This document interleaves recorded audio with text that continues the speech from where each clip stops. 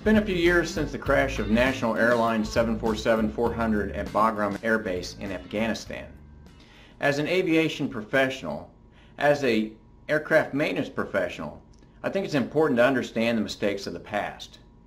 There are many human factors associated with this accident, and I think many of us can relate to these. In 1985, I was a young A&P mechanic, 21 years old, working for a small air charter company in Indianapolis. We had Beech 18 airplanes. One of the things that I'd been told about the Beech 18 was that if you could fit it in the door, the airplane would fly. It was just what the old-timers said, but I took them at their word. Now one day, a truck brought out a heavy industrial motor, and this thing was bolted to a couple of 2x4s, and this thing weighed probably 2,500 pounds. We loaded it on the airplane, strapped it down, and a month later we had the airplane in for a 100-hour inspection. We took the floors out and we found that all the floor beams in that area were crushed, and they'd been deformed most likely by this motor. Hell, I never considered load-bearing strength. I'd had structures in A&P school, but I just didn't connect it. Now, I've often thought over the years, what would have happened if that motor would have fallen through the floor in flight? I think the Bagram crash illustrates that even though we're not performing maintenance, we can be a party to a series of events that ends up killing people. Hopefully we can learn from this and not fall into that trap. That said, here's a brief summary taken directly from the NTSB report on the Bagram air crash. On April 29, 2013, 15:27 local time, a Boeing 747 operated by National Air Cargo Incorporated, also known as National Airlines, crashed shortly after takeoff from Bagram Air Base, Bagram, Afghanistan. All 7 crew members, the captain, first officer, loadmaster, augmented captain, first officer, and 2 mechanics died, and the airplane was destroyed from impact forces and post-crash fire.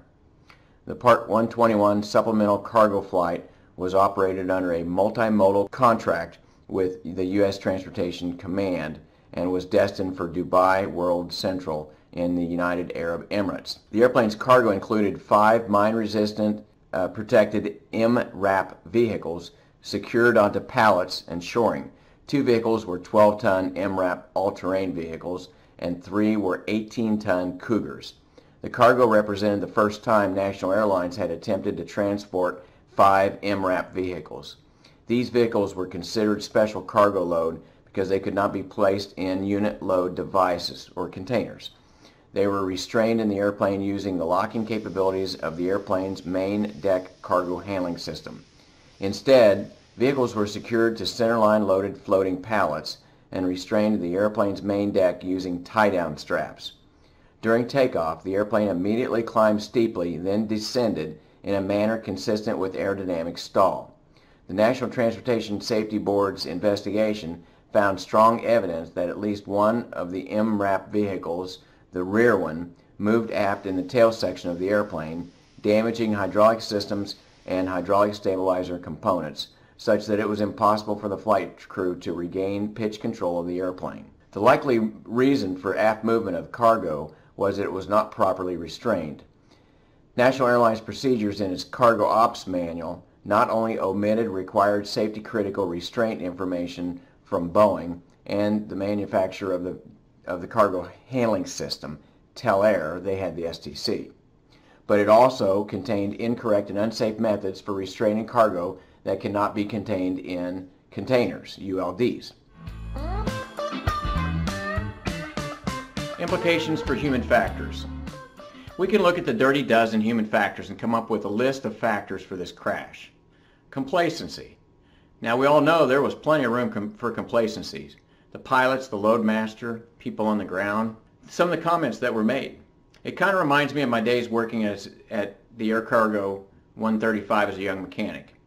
We all know that we take things for granted and just about everything is important in one way or another.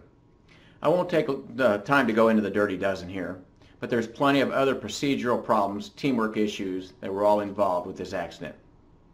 I never give up the chance to badmouth the Federal Aviation Administration, but in this case the flight was operating outside of the surveillance of the feds. So maybe when those guys that we love to hate come around the shop and point out and nitpick little things that make my life miserable, the people that we've never met are somehow a little bit safer. I can't believe I just said that.